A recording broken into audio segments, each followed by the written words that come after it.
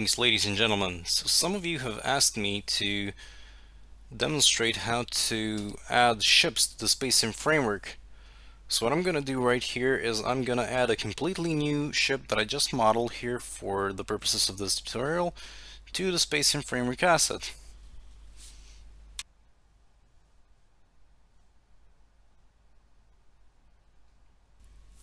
Alright, so let's do this. The first thing I'm gonna do is I'm gonna open up the start scenario scene. And we're gonna go into prefabs, space object ships, and I'm gonna take an existing ship just as a template, as an example. So for example, here we have the Wolfhound Freighter, which is going to be a ship of similar size to the one that we're actually adding. Okay, so let's find a new model. This is called Prometheus, and I'm gonna use the FBX model here. And I'm just gonna drag and drop it under this. Scale it properly, rotate it properly, and okay, this is good. Okay, now we don't need the old model anymore, so we can delete it. Okay, let's just unlink this, unpack, okay. Let's also delete the colliders that we have from the old model. That's right, perfect, okay. And now what we need is a mesh collider, and I'm gonna make it convex because Unity has problems with the collision system on non-static objects. So if this is kind of like a problem to you, that this is going to be a collider, what you can do is you can make a low poly model made up of a few convex parts, and then you can add colliders to each one of them to avoid this happening, basically. So I could have made this smaller part down there a separate model, and then make this a large cylinder model, so that when I put two convex mesh colliders, there is space here. But for the purposes of this tutorial, it doesn't really matter, so I'm not gonna get into that too much right now. Okay, so now we need to move this mesh collider to the root component here, and that we're gonna do by copying the component, removing it here, and we're gonna paste it here as a new component. Okay, perfect, that looks very good. Now the second thing we want to do is we actually want to increase the mass of this ship to, let's say, 1300. The next thing we want to do is we want to make sure that the trail renderers are exactly where the engines are. So for example, I am going to put them right here in the engine, and I'm going to take this component and I'm going to paste the values here, and I'm going to make sure that the x-axis is on a minus, so that this is symmetrical. Okay, perfect. Next thing, we want our ship to have some guns. So let's put this turret. You can actually just drag and drop these from a prefab, but I wanted to have one turret topside, so that's kind of like a top turret, which will have a, let's make it a bit like this. Okay, so this one will have a 360 firing arc, so do not limit traverse. And we're gonna make it like flush, like so. Okay, perfect. A bit higher, actually, it needs to go. Okay, that's good. And we're gonna make it so that it cannot depress, but it can elevate to, okay, the rotation is incorrect, so that's perfect. Okay, so forward facing turret, which can rotate 180 degrees and can elevate to 70 degrees. And we're gonna take the top turret, what was previously the top turret, and we're going to put it underneath the ship, like so. You can play around with these turrets, they're pretty easy to move around, so I'm going to make this forward facing, but I'm going to rotate it on the z-axis by 180 degrees so that it's kind of upside down like this. Again, Do not limit the traverse. I want it to be a 360 turret. And I think this looks about right. Let's move it a bit forward, like so.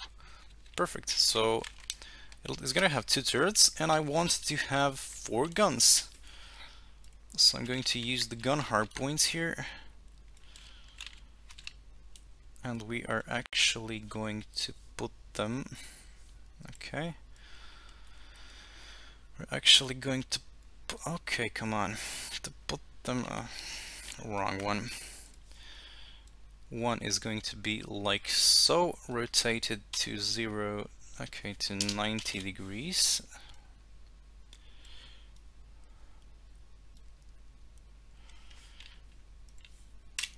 The other one we don't need. Okay, so gun hardpoint 1, gun hardpoint 2 is going to be on the bottom side of the ship.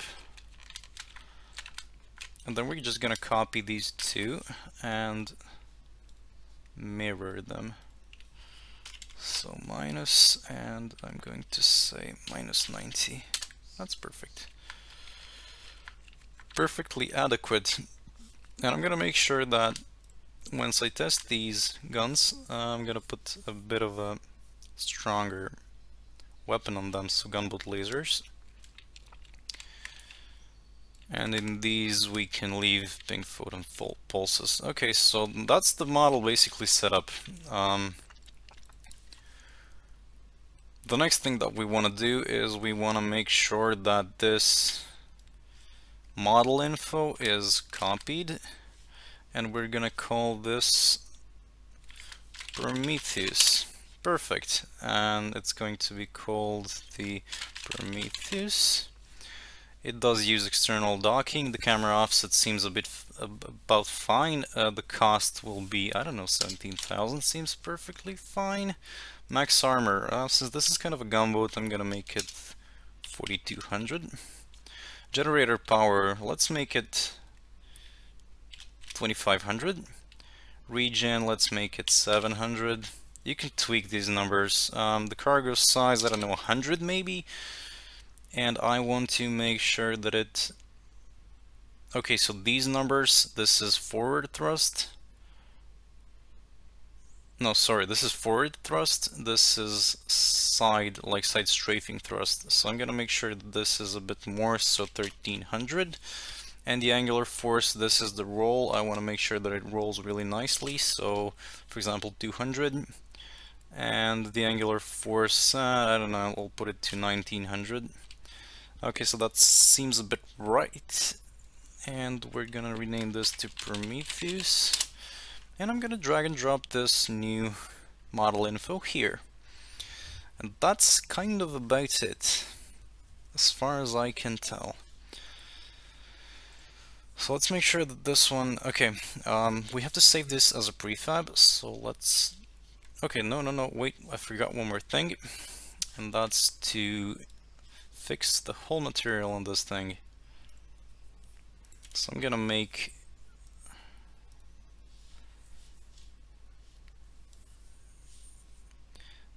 this whole material, okay, whole texture, and I'm gonna make sure that it has a metallic, and that's going to be the, where is it, specular map, also normal map, also height map, also the ambient occlusion map, and the emission map. Perfect. So this needs to be fixed, much less so, and I don't want it to be so shiny, so I want it to be kind of like this. I think this looks pretty nice right now. Yes, I definitely like the way this looks. Okay, so that's kind of it. Let's save this model and let's see if it flies. Save it here. I'm gonna leave this one to player controlled, and the last thing that we need to do is we need to add this model to the object factory, because all of the ships are here, and this will be the 10th model. Prometheus, this is the one under prefabs. Where is it? But anyway, the ship needs to be added to the object factory and also to the icon manager, but I'm not gonna bother with this. It'll work even without it, without the icon. But okay, let's see if this is good. Oh, yes, I forgot one thing.